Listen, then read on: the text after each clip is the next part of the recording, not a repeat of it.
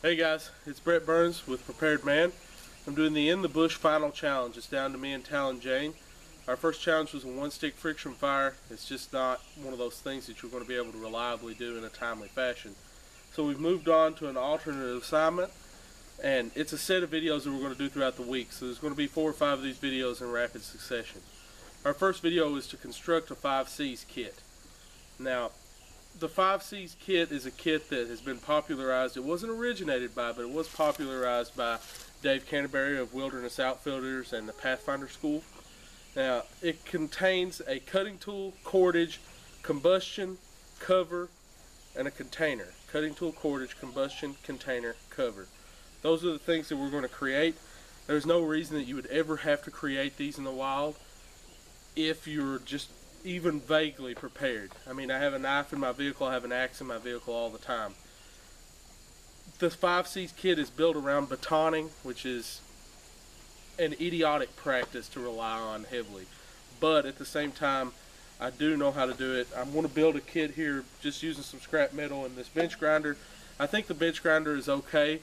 If you're in nature, if you're going to be out in the field somewhere, a good sandstone and some time, you can sharpen and reprofile an edge. But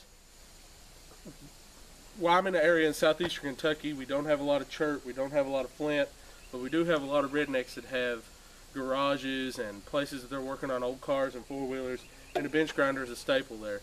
We've got a nice Delta bench grinder here that we're going to use today. We're going to use that to fashion our cutting tool and also work on our combustion tool, so just stick with me.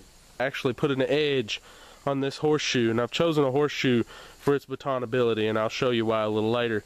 So I'm going to put an edge all the way across the top, kind of like an axe edge, and down one side, and I'll use that as my cutting tool. So I'm going to high speed this once I get started. If my camera dies or I run out of time, I'll come back to the finished product. So first thing I'm going to do, I am a shop teacher by heart, so I'm going to actually put on my vision protection. I've got my eye protection on. I'm not wearing loose clothing. I do wear button-up shirts most of the time. So I'm going to flip up these guides. I'm going to straight grind first, and then I'll do the sharpening. We'll rev up to speed very quickly.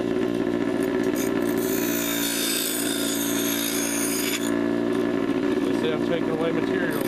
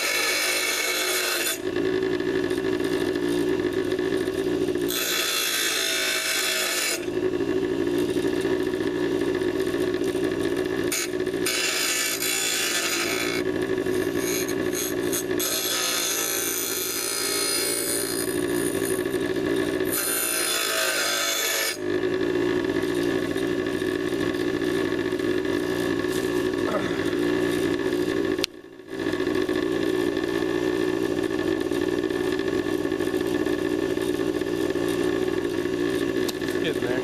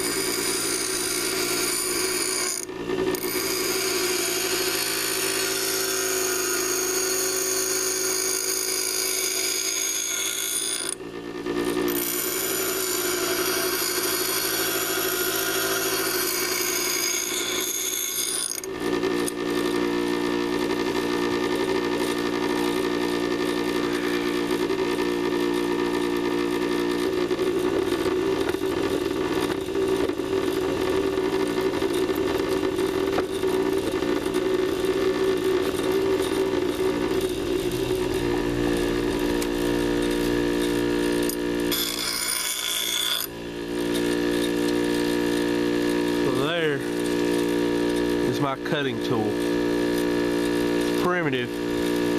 It'll definitely get the job done. And nice for a cottage knife.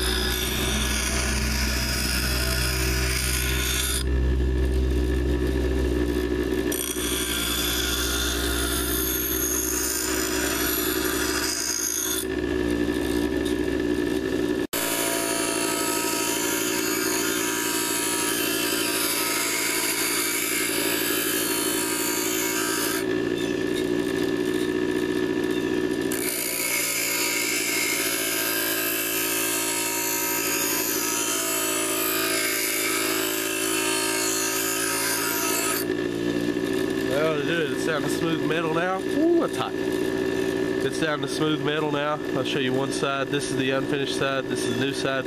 Let's grab a piece of flint. We'll see if it works. There's my sparks.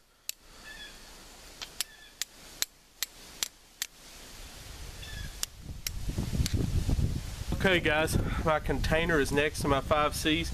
I'm going to make it out of this can that I got off the garbage. This could be a can off the side of the road, any metal container. I also found this big nail. I'm going to use that to punch a hole in the sides to make a bail, because I think that's essential to a container to have a bail. So I'll just stick this in here, and I'll just leave this right on the ground and bang a rock off of it. One side, and pretty pretty much over on the other side. There we go. Now, why I hang this over the fire instead of actually putting a wire bail in it if I couldn't find one, I just jam a stick through these two holes and tie my cordage to that stick, and that would allow me to pour a lot easier as well, especially if it's a forked stick. And I'll show you that in my finished product. So there's my container. Make sure that it's unlined. If it is lined, you'll have to burn it out. I have boiled in these before and it's fine, so you don't have to burn these out. So there's my third C, the container.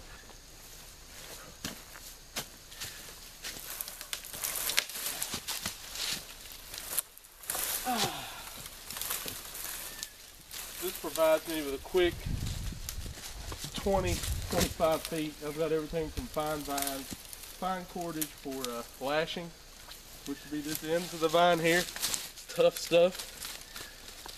And then my big cordage would be the finished product. Like I said, I did move for this final challenge, and you'll see I've got worlds from this one vine. I pulled it right off the side of the road. This grows in the woods as well, so I'll show you what I'm talking about. We got an easy. Okay guys, we're going to kind of wrap this kit up with our 5C. So far we've come in at a whopping $0 due to garbage and just pickups.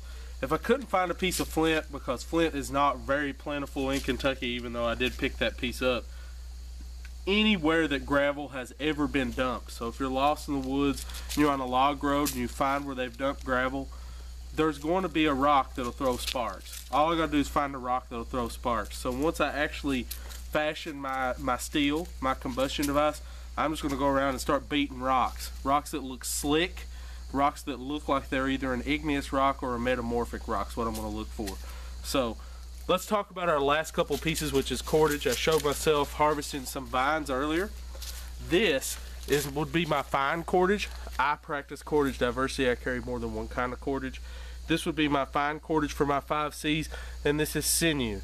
Now, this is not artificial sinew. I actually harvested this from a deer kill, an archery kill that was killed in youth season by a good friend of mine, and I asked him if I could harvest the sinew, and after I harvested it, it came out with one tendon about yay long, and I dried it, and then I processed it down to this point and did a 2-strand twist to make some longer fibers. It's not very long, but this is strong stuff, and I could use this for primary repairs to other kits that I would have, or fine lashings to fashion weapons. So this is my sinew for my fine tool. I'm still in at $0. I'm gonna lay this up here with my kit.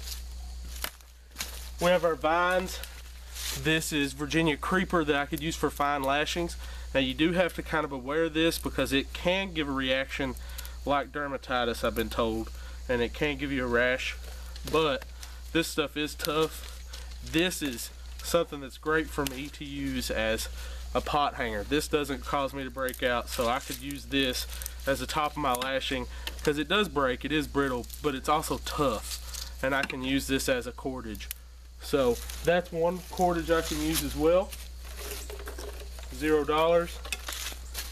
I have my coarse cordage that I could use as a ridgeline or to fashion my traps like my spring pole. This is a smoke vine, but you know, let's face it, I'm not going to make a ridge line. I'm going to use a ridge pole with my setup.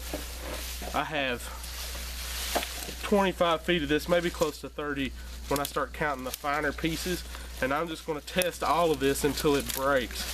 So I'm going to cut a good section of this off for my final kit, 15-20 feet, and call it good at that. I have a lot of it. So that's my cordage. My final piece is the actual piece that I'm going to use that costs money. This is my 12-cent 55-gallon drum liner. It's 3 mil. This is going to be my cover element, and all I'm going to do is take it apart, use my cutting tool to split it down the middle, and that's going to make a very small tarp. Now with that shelter, I'm going to be looking at a natural shelter. But this cover element, this provides me a permeable barrier that I can put over top of my head if I need to. I can use it as a poncho. I'd actually carry 2 of these, so that put me up to 24 cents for my total, my devices. Any of these tools that I've made, I could use to sharpen rock for. I could sit down on a sandstone and just sweep back and forth. So let's do a rundown of my final kit. We'll talk about weight, cost, and size, and we'll wrap up from there. Stick with me. Okay guys, here's my 5Cs kit as it's compiled. Here is my container. It's just an old soup can. This would be garbage beside the road or old campsite refuse if you're in the national forest. I've got tulip poplar bark for my medium cordage because I am practicing cordage diversity. I have sinew for repairs and fine tasks. I have for my combustion tool flint and steel I made from a old piece of a file. This would be a broken file from garbage. The end has been sharpened in Kiridashi style just to use as a gutting implement or to split bark to process bark. I'm actually going to put this in my haversack. This is handy. I'll show you that it does work. I hope to God you can see this on camera because it does work. I have thrown sparks with it. It's not as good as my Francis Kirk striker, but nothing is. There you go, plenty of sparks. The kit does work. I don't even think I was on camera. Let's try it again. You see that there? It does work. So that's my combustion tool. Cattail or something like that would be great for fire, but I don't have to provide sure flame. I just have to do a combustion tool. This is also one of my cutting tools. You'll see that I sharpened that with a little bit of a steep saber type grind. My horseshoe that I milled down and cut a convex edge on. This could be done just by rubbing back and forth on a rock. I done with a grinder for time. I'll set down in here as well. And my cover element, 55-gallon drum liner. I'll take it up to a quarter maybe. Coarse cordage for ridge lines and my spring pole snare or my spring pole spear trap if I was actually going to do that for some reason. So this is my entire kit, my 5Cs. I'm going to guess that it's way under 2 pounds, but I will weigh it and I'll throw the caption up here down at the bottom.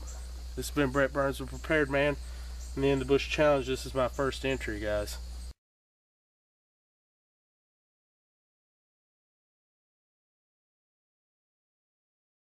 Okay, there's my 2 pieces here. I'm going to use my big tool and what's left of that tulip poplar. Let me ridge pole. Now, my ridge pole is going to be a little big because I think the easiest shelter I can build will eliminate the need for a ridge line as well.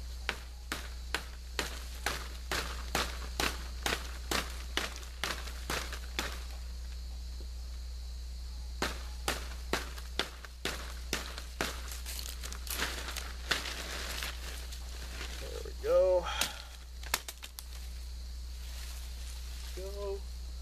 And what we're going to do is use this and a little bit of cordage to build my shelter. So I'm going to wedge this in this tree behind me. That's going to provide me with my shelter, and my shelter is going to lay out that way, and I'll show it to you when I get it completed. First, good.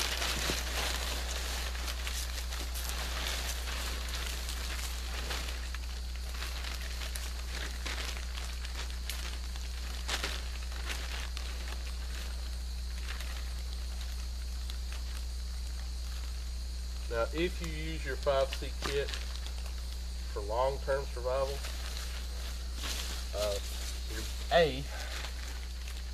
there's only 2 outcomes. You're either going to get better than I am, which is probably not that hard, or you're going to get dead. So, long-term survival, if you're watching this at home, please, please, please, please, use your own judgment. Come up with a better plan than relying on sticks and plastic bags. Let me move this camera a little bit so you can watch me finish just setting the shelter up.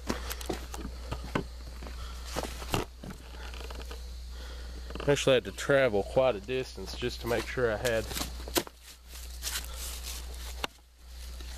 plenty of places I could run power out here.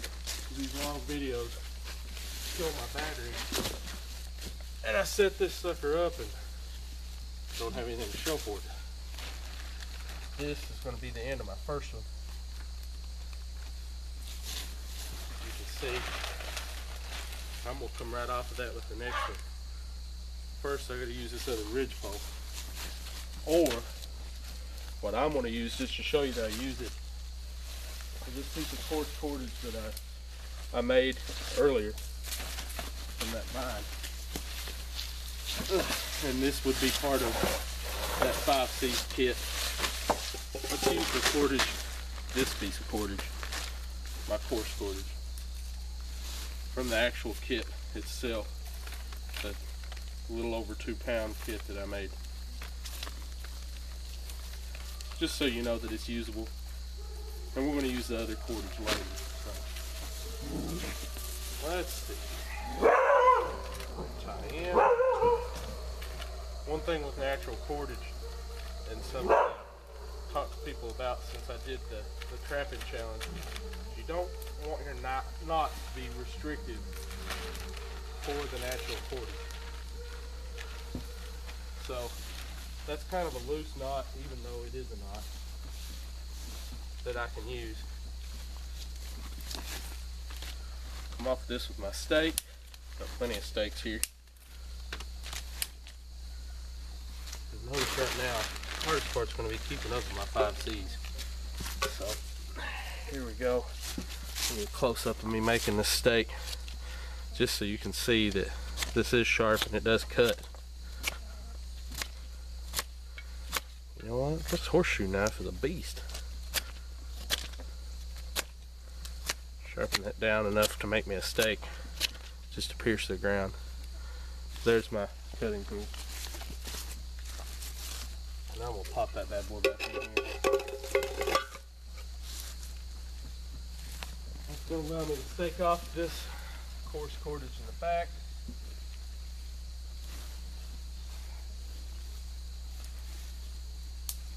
I'm just going to wind it around, because all that's going to do is keep that up off the ground.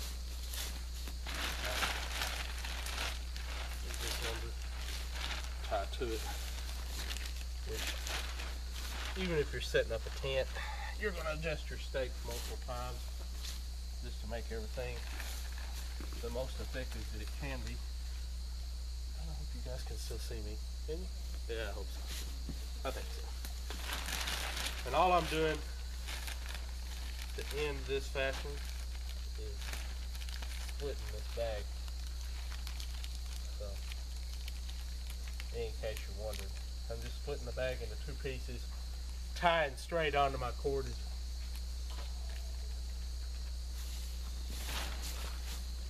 Okie doke. I got my first piece done. Slippage up here. That's to be expected. And that'll give me an opportunity to use some other items from my kit here in just a minute. But first, to make sure I'm going to get in to stop, keep adjusting this camera. Yeah, I'll be in. Take my other plastic bag, drum liner, and since everything's going to be running down under, I figured I should split this bag again. I'm going to lap this bag that's higher up on my ridge line, so this bag will actually sit on top of this bag, so rain will drop that way.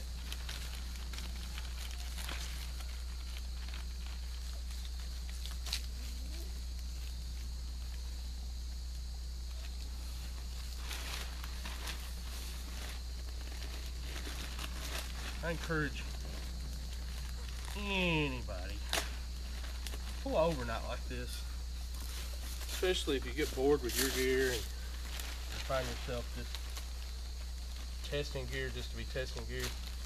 Pull overnight like this. You'll appreciate anything you have. I don't care what it is, how crappy it is. You'll appreciate it all, because this is one of those situations where you're just going to hunker down and prepare for the suck. There's a hole here, holds that tight. The same thing up here at the upper side. Put your hole straight through both sides, kind of like a staple. And I'm ready to show you the inside of my shelter. So come with me. Let me get you untethered. We're now running off this precious battery power.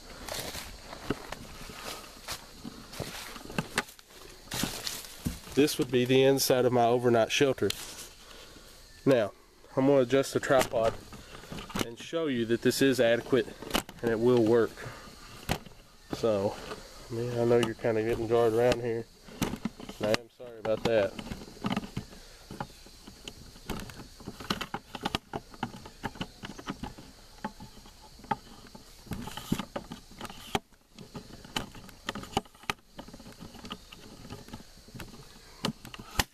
Now what I've done is I've built sort of like a one-sided plow point, if you can see. And inside, I'm going to take one of these light sticks off of what was left of my tulip poplar. And when I get inside, I'm actually already out of the elements. The part that I'm going to have to worry about is where those bags lap over. And that is where the stick comes in. So I'm actually going to prop the center up to give myself some space. I could also do this by putting in another ridge pole, which would probably be most effective, or using this pass-through where I punch holes through both sides of the plastic. But this is effective use of my 55-gallon drum liner for shelter, or my cover device for my microclimate. Another way I could use these, I could stuff dead leaves in the bags or pine needles as insulation from the ground. So let's see if we can't do this real quick.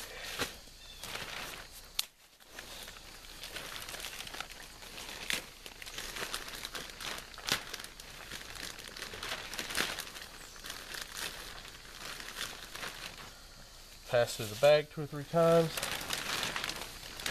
and prop this bad boy up. I got no reason to keep this bag in good shape, but if I was, I would have no problem in a survival situation. If it was relatively warm, taking my shoe off and using it to keep the plastic from punching through. Let's get you guys adjusted in and I'll show you what I'm talking about. I've got plenty enough room now. That stick's propping up my center. It's going to keep me covered, and it's plastic, so it's waterproof. So that's the first part of my camp. Let's go back to my kit and do our next piece, which is our container and our fire. Okay guys, now that I've kind of got my tent made, I'm going to make my fire. So I've got my flint and steel here with my Kiridashi, one piece of char cloth that I could make for my shirt. And I would char this. Even if I couldn't get friction fire going, I can make black dust with a friction fire. So here it comes. Sometimes this is not right off. I just got to hit those fine fibers just right with a spark. And the funny thing is I wanted to use this type of rock for you guys to show you that even with marginal stone, it's possible to get an ember. So this stone is breaking like crazy, and I just got to find a place to hit my spark just right.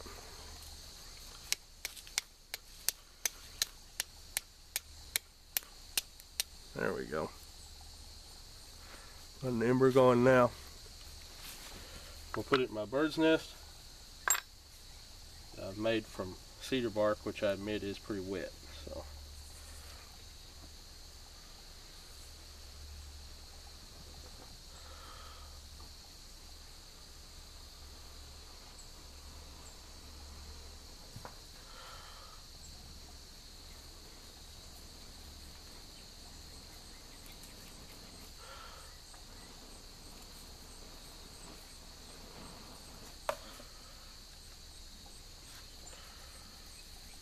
come on, baby.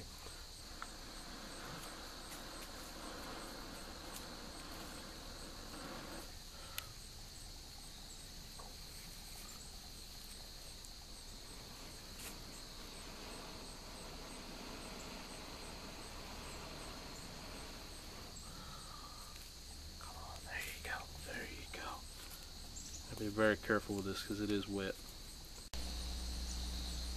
Okay guys, last portion of my video I just wanted to show you. Here's my container that's holding water. Got plenty of water, whole container full of water. It's not leaking, it's not going to leak. This is an effective container for carrying water. It is metal. I can sanitize water with it. So I've got flame right here. Still going a little bit out of this bird's nest.